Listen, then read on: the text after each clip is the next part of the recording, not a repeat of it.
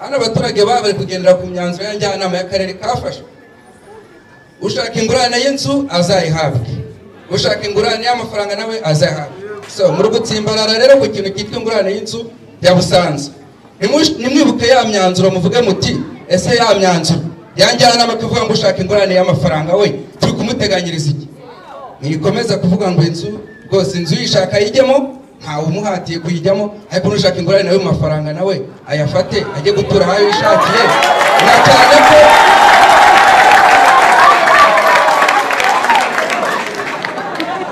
bajye kuba abayobozi mareke kwica amategeko ari mwe muyashiraho. Itegeko rivuga ko kwimura ibikorwa by'inyungu rusange umuturage ahabwa ingurane ikwiye kandi yumvikanyweho. Hano ntabwo turi kumvikana ku ngurane. Ushaka ingurane mu mafaranga muyamuhe, ushaka inzu muramuvandimwe nawe rwose n'uburenganzira bwo kuyifata. N'undi wese ushaka inzu hano agenda yifata n'uburenganzira bwe. Ako nushaka amafaranga nawe mworohereze umuha amafaranga. Ubwo butumwa mu butugereze no kwa nyakubahwa Perezida wa Repubulika akemuri asanzwe yumva abanyarwanda. Rwose mureke gukomeza kugumura abantu baturage mubangisha n'ubuyobozi, ntabwo ari byiza. Murakoze.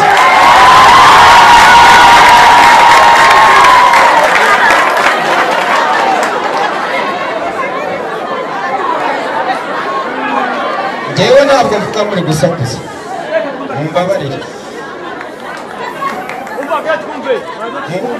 Murakoze nyakubahwa Deya w'akarere, twari tubategereje kuko mu minsi ariko ikintu uzanye uyu munsi nagishimye. Uko ubushize nakubwiye ni uyu mukino tumaze igihe tuwukina ni muwushyire kuri finali, tumenye ngo ni ingufu zirakoreshejwe cyangwa se tugiye ku mahoro. Ingufu zo ngo zatangiye namenye ko ngo hari tingatinga 20 turazigurana maze igihari rero ngewe Deya ndi umuntu wakurikiranye uyu mushinga kuva utangira kugera n'uno munsi. Hari n'igihe njya ngo amakuru n'uburebe uriya mwanzuro yavugaga umuguhaye kuri telefone yawe mu kanya, ubu nugera ku karere uwusome. Hari umwanzuro wa kabiri uravuga ngo igihe cyiyimura abazahitamo indishyi ikwiye y'inzu hazabaho amasezerano yihariye uri bubibone, kugira ngo igihe cyo kwimura giteganywa n'itegeko kitazarenga. Icyo gihe ni iminsi 120 yateganywa. Abantu mufitanye ubundi amasezerano yo kujya mu Busanza urabazi, ni ba bandi wakijije ibiza. Twebwe dusigaye ku butaka, ubu dusigaye dutuye Nyarutarama ntitukibabanya. Ni ukuvuga rero niba mutubwira ngo imvura igiye kugwa twaho dutuye si muri cya gishanga mwakuyemo abantu. Musomo uwo mwanzuro, twebwe ntitwigeze twanga kwimuka. Ubu butumwa namwe banyabamakuru mu bushyire hose. Ariko se turimuka gute hashingiwe kuri he tegeko? Iryo tegeko mwaryubahirije. Uwo mwanzuro urasobanutse. Noneho abatazahitamo indishyi ikwiye y'inzu bazahabwa indishyi ikwiye nk'uko biteganywa n'itegeko mu ngingo ya 35 babibona mwaho, aho ivuga ko indishyi ikwiye ishobora kuba amafaranga y'u Rwanda cyangwa ubundi buryo bwumvikanywe. Uwo mwanzuro wa mwawubahirije mukareba ko hari umuturage urarahana. Twagiye mu nkiko nibyo nge ndi no mu rukiko. Hari ikintu umunyamategeko w'umujyi wa Kigali turi kuburana, ntabwo ari amabanga amenye kuko urubanza rubera mu ruhame si mu muhezo. Uwe ubwe Safari yarivugiye w'umujyi ngo ntabwo ari indishyi ikwiye turi gutanga, ni turi kwimura ku mpamvu z'inyungu rusange, turi guca akajagari. Ziriya nzu ni inkunga ya leta. Umucamanza aramubaza ngo nyuma yo gutanga iyo nkunga ubutaka mwimuyeho umuturage buzaba ubwande? Yari yiminwa buri cyo asubiza umucamanza. Rero mwere ko twubwira ibikorwa by'inyungu rusange mwirengagije ko hari mwishoramari. Uwo mushoramari kwaje kubaka inzu hano akazayigurisha, n'umwana wa Shikama azaza kwiyigiramo. Umwana wa Shikama azakinya Rutarama imvura nimunyagira agenda aryame, kugira ngo twumve ko ari ibikorwa by'inyungu rusange. Naho uri kutujijisha ngo nyakubahwa Perezida ari kutwubakira amazu yimubeshyera, agatuma rubanda ibi bintu biri ku karubanda isi yose bimenye, batagira ngo Perezida ni uri kurenganya abaturage ba Nyarutarama n'ishoramari ryabizanyemo ruswa na komisiyo. Rero mutubabarire mugahiriza itegeko twimure neza. Hari amakuru ugiye kurwanya kubaho Deya. Aha tugiye gusasa inzobe kuko turi gukina finali. Amakuru naguha 80% y'abantu bari mu Busanza n'abantu bagiye bagurishiriza utuzu twabahangaha uriya yabariwe 800 nkuko wabivuze nge ndabizi mwamukuye mu manegeka mu gishanga kuki inzu afite hano atayishenye iri ahantu heza ho gutura akaza kuza kutujijishiriza mu bishanga tuzi mwaravuganye ikizi rero abantu ubona bimutse 80% bari hariya ngewe ibimenyetso ndabifite n'abantu bagiye bagurisha utugena agaciro twabo wari ubariye miliyoni 10 bakamukubita 3 n'igice nye ndanagira ngo nkubwire ko batubwiraga ko ngo tutaduha amafaranga kugira tutazateza akajagari iyo uje ukagurira umuntu wari ufite miliyoni 10 ukamuha miliyoni 3 abazazimaze iki andi makuru nanone naguhaga ziriya nzu nta muntu watujwe na leta inzu ibiriye ku giti cye dufite amabwiriza ya minisitiri Kaboneka atuza abaturage ayo turayafite n'amasezerano bagomba gusinya ubundi ikibazo mbaza umuntu iyo yimuwe ku nyungu rusange hari amasezerano agomba gusinya agasinya ko ahawe ingurane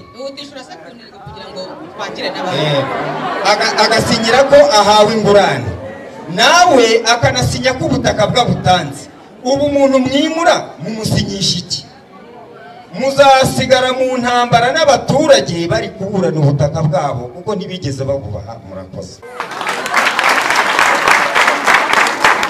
abavuga rero murasa ku ntego uhita uvuga ikibazo udatinze cyane murakoze nyakubahwa Deya anyakubahwa muteraniye aha ngaha n'abayobozi kuba polisi ku rwego rw'akarere ka Gasabo n'abanyamakuru ku rwego rwa 4 mu butegetsi niko ngewe mbizi mufite icyizere ko ibyo turi buvugira aha haza kuboneka n'ibisubizo byanga byakunda ariko nagira ngo banze mbibwire nitwa Karegeya Gratier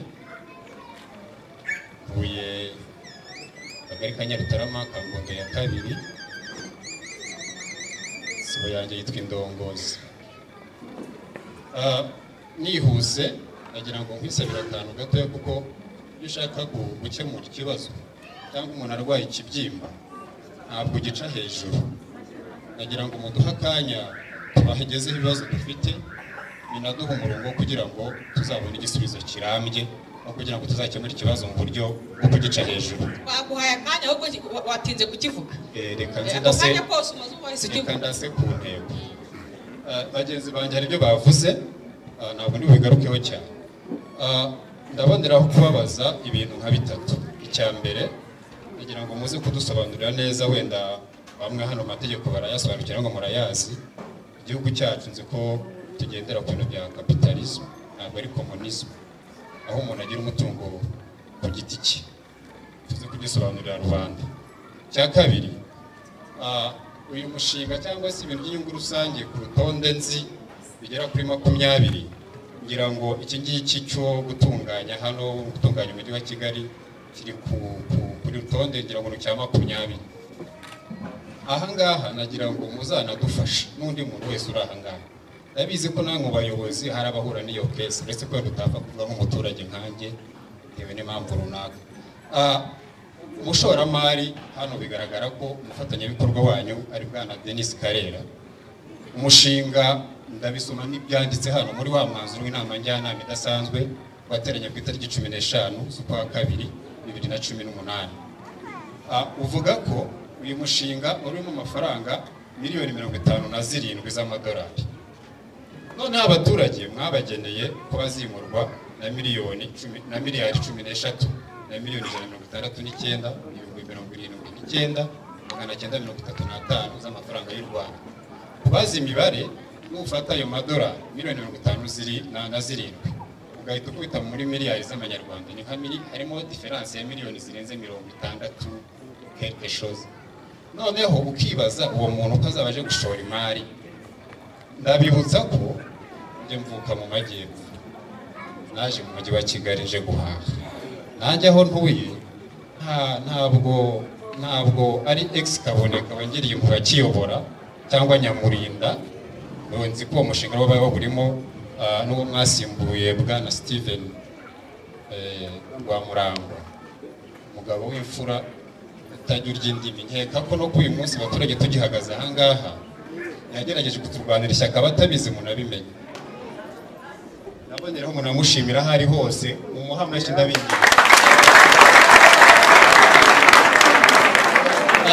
bamwe mu bayobozi icyo gihe yemerera ndagera ku ntego ikibazo kugira ngo twihute noneho icyo nshaka kuvuga ahangaha hari ijambo mwavuze nakunze mwaduhuguye gahunda za leta ejo heza ni byiza dufitiye impuhwe ni byiza ariko iyo bigeze ku kintu kijyanye na expropriation yewe ndavuga mu buryo bugari ntabwo ndi kuvuga kubera aho ntuye ngiye nkurikira radiyo iyo bigeze aha hantu niba ari ukubera ko harimo akantu kabushye usanga hazamo ikibazo buri gihe kandi kikaza mu mutungo ngewe umuturage nashoye ariko ugasanga undi ku ruhande arashaka gushyiramo akaboko karekare ibyo nyakubahwa perezida wa repubulika si rimwe si kabiri n'umushyikirano ajya byiyama abayobozi rero reka humura sinkurambere agira ngo mubwire ikibazo mfite aka kanya nk'uko wabivuze hari abantu bavuze ngo usanga mwiza ufite ikibazo ngo nguwo ngo muzamufasha ndabibutsa yuko imbibi uko zategekwaga n'amategeko zarubahirijwe hari n'ababirenganiyemo nitujya kuri master plan tudaciye ku ruhande urasanga uyu munsi abantu mwimuye nabo hari abarenganye hateganyijwe kuzajya ibyo bikorwa hanyuma rero icyo nagira ngo kwisabire niba koko tuve hano tubizi bemwe mwakora ijambo rivuga ngo ugomba mu yandi magambo dutegetswe kutaguma ku butaka bwacu hari ibintu bibiri rero hari ukuba uretse ko n'akajagari iyo karengeje iminsi 10 mu itegeko ntabwo umuntu apfa kugahohotera uko abonye ntabwo twebwe abaturage ba hano dufite ikibazo cyangwa imyumvire yo kuvuga ngo ntabwo dushaka ntabwo twananiranye ntabwo twatsimbariye ngo ntabwo dushaka kwimuka oya twumve neza abanyakubahwa kwimuka ahubwo turabibaza turimuka gute bageze banjye babitomoye hano mu gihe cyo kwimurwa abataremera ingurane z'inzu bazahabwa indishyi ikwiye nk'uko nk'uko biteganywa n'itegeko mu gika cyayo cya 35 ibyo yabivuze hanyuma rero wavuze ikibazo ntusubiremo by'abandi bantu ikibazo ngiye ndi kubaza aka kanya niba tugendera ku mategeko aho umutungo agira umutungo ko wagira uburenganzira ku mutungo kandi hakaba hari ingingo ari itegeko rivuga yuko umuturage agomba gutura aho ashatse hose mu gihugu ni gute noneho ni gute mushaka kutubindikirana mukatuvutsa uburenganzira bwacu n'icyo amategeko atwemerera murakoze ufata ijambo rero igitandukanye n'icyo abandi bavuze kandi uvuga ikibazo uriya kongera gusubira amasomo amategeko usanga hano hari abanyamategeko benshi barayazi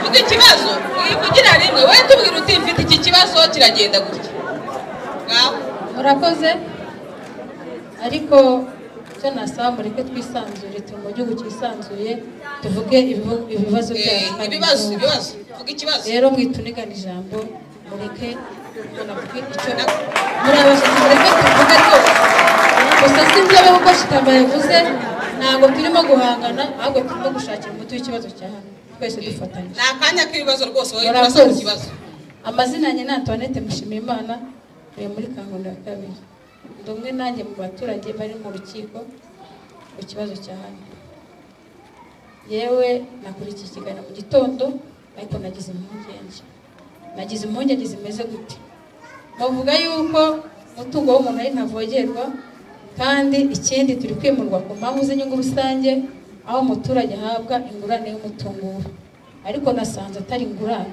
ahubwo ni ugutuzwa nk'uko tuyishoboye ndabihera kuki hari umunyamakuru yakubwiye ngo mbonye ka message gato k'umunyamakuru kavuga ngo ko hari abantu bagurisha inzu mwabuze ngo polisi RIB muri kwa akazi katari ngombwa ngo RIB iri guhaguruka ngiri gushaka abantu bari kugurisha izo nzu n'abazi gusa ese ingurane y'umuntu ni ingwate banze bako kantu mukansubiza nkiri hano mumfashe ukuntu mujya gukurikirana umuntu wagurishije umutungo we notera akabinotifiya ngo RIB ni mukurikirana waye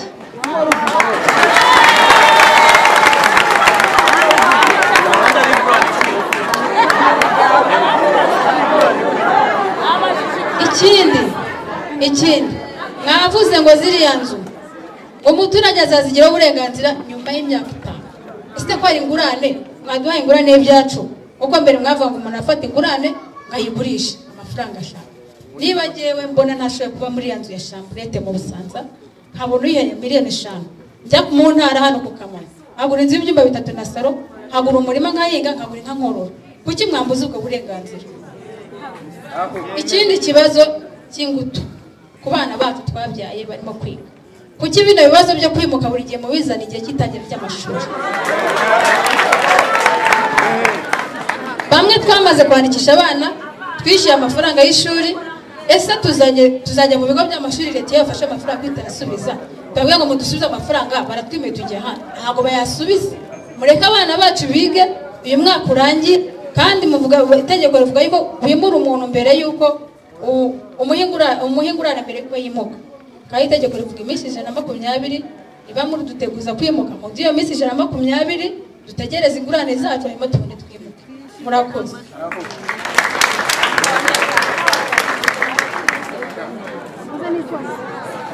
Murakoze. Bavuze ko tuvuga ibigiye bitandukanye n'ibyo abandi bavuze. Hari icyo nshaka kuvuga nanjye nakurikiye ikiganiro mu gitondo numva murashaka kuduteranya na leta nubwo muri leta ariko natwe turi leta kuko turi abaturage ba leta nk'uko mwavuze ko mutureberera. Urumva icyo nshaka kubabaza ni iki? Kubera iki umuyobozi yavuze ngo umuturage utazimuka azaba yigometse kuri leta? Hari itegeko rimuhana, mu by'ukuri muzaduhana ko twakoze iki? Ko naje ngahaha nkaba ntuye nkaba mpamaze imyaka wenda irenga 15. Iryo tegeko niba rije 2010 ejo bundi nta myaka 2 ishize, ni gute muvuga ngo hari itegeko ngo rishyiraho ngo usuzuguye polisi? Njye nabyumvise mu gitondo ngo umuturage muzamufata nk'uwigometse kuri leta, amategeko y'u Rwanda amukurikirana. Ese umuyobozi we mu muturage ku ngufu atamuhaye ingurane ikwiye wazate itegeko rizamukurikirana niri? Muretse ntabwo ibi bintu bishakeje nta n'ikintu mwikoma amashyi kuko turababaye. Ikindi mu by'ukuri mutusobanurire neza ahantu nimba haragurishijwe mwatubwiye neza muti udashaka mu Busanza nashaka ubundi buryo yajya kuba inzererezi yajya gushaka ahandi aba yajya kuba impunzi ariko agende neza nagaruka azatakambira igihugu nk'umuntu wabayeho nabi avuge naho yaratuye mumufashe mukurikije umusaruro muri kubyaza ahandi mwamukura. Ibyo nabyo birashoboka ariko mu by'ukuri nimutubabarire natwe imitima yacu irahungabana ibikorwa bya leta. Ntekereza ko mu karere ka Gasabo ntabwo Nyarutarama turi abanyuma mu kudakurikiza gahunda za leta. Ni ukuri turazikurikiza ibyo mudutegetse byose gahunda ya leta tuyijyamo ariko namwe nimushyiremo. Ariko ibi bintu mudukorera mu by'ukuri nubwo muri abayobozi kandi wenda namwe mushyira mu bikorwa ibyo bababwiriza, mufate imyaka 5 tumaze duhanganye n'iki kibazo. Ubu ngubu mwifashe mukishyira mu mwanya wacu. Ubu ngubu muzanye umuganga udupima hano yasanga abantu bafite ubuzima buzima ntabo. Twese twashize kubera iki? Kubera imitungo twashatse. Mwatubabariye umwanzuro w'injyanama akarere ka Gasabo wakozwe n'abayobozi bagenzi banyu, amategeko bavuze mukayubahiriza mukagendera kuko mwabasimbuye ibyo bagiye bakora. Ariko se niba none uyu munsi wa none hari amategeko hano mu Nyarwanda hakaba hari n'amategeko arengera umushoramari, turahagarara mu kiyi? Ese muratureberera cyangwa se muri kureberera umushoramari?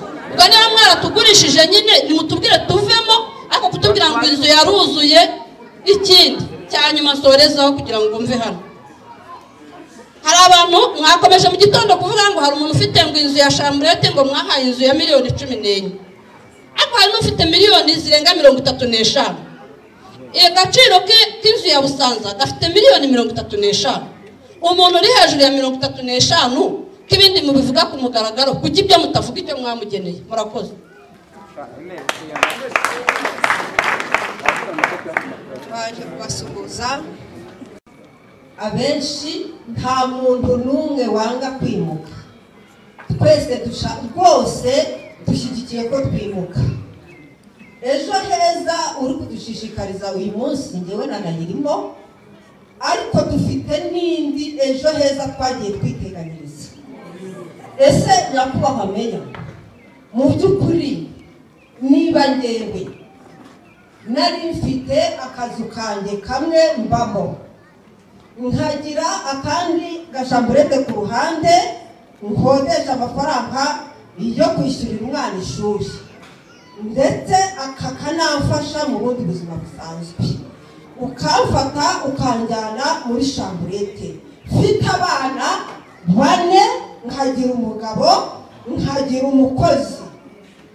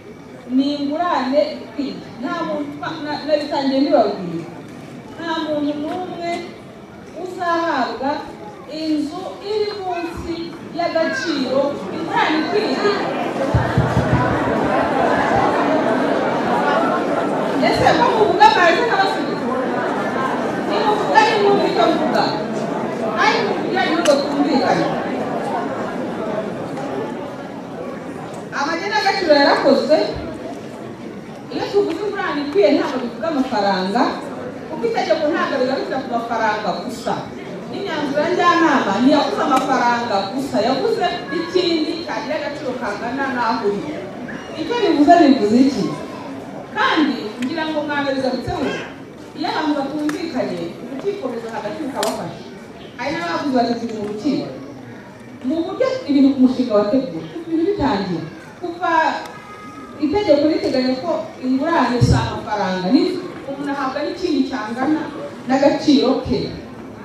Aha ngaha ikiriho buri muntu, nta muntu agaciro uzahabwa inzu iri munsi y'agaciro k'umutungo we, ahubwo hari n'abahawe ibirenze agaciro k'imitungo yabo. Kubera ko mukurikire kuko itabibahaye, iyo ibintu biri mu nyungu rusange, burya inyungu rusange zihererwa n'ukuntu.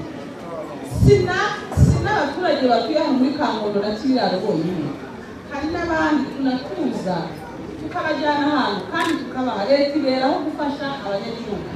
Igihe mukurikire, igihe umuntu afite agaciro gato, leta kuba yamuzamura ni ikintu cyiza cyane, n'ubundi wese yakwishimira. Ngewe mpamvu bingana nanjye, mugenzi wanjye afite bikeya leta ikamwongerera, aho ugomba gushimishwa nuko habaho kuzamura mugenzi wawe.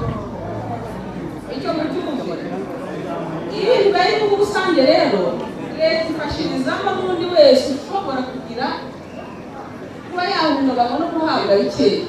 Ariko mureke mbabazi, umuntu arabariwe ahawe miliyoni 3, ahawe 800. Ayo mafaranga umuntu yaguhaye kugira ngo wabasha kugenda ugategura ejo hawe heza hazaza.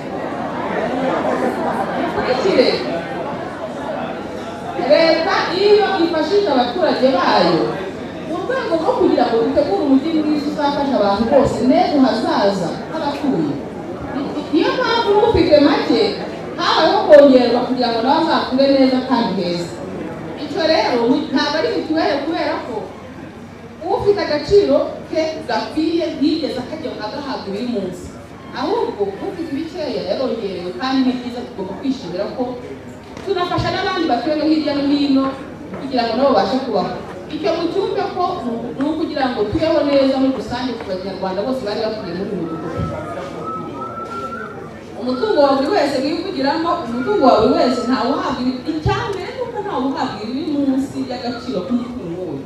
Ariko kuba warekana ngo mugenzi wanjye bamwongereye, ntabwo byaba ari byo, kuko tunahera n'abandi ubuntu, kandi iyo tubahereye ubuntu ntabwo tubyishyuza.